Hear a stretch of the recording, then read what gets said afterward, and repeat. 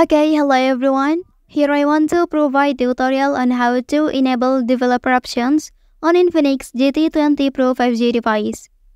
Well, enabling developer options allows you to explore and learn more about the inner workings of your device.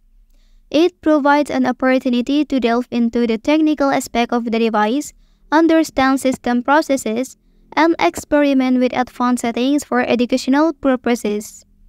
Okay, so let's go to the tutorial. First thing first, open the settings on your device. So here, select my phone option. After that, click on version info, where you can tap on the build number 7 times to enable developer options successfully. Okay, return to the settings page. Please scroll down to the very bottom and choose the system menu. So here you can look for developer options. Okay, the developer options allows you to customize and tweak various settings to suit your preferences or for advanced system modifications.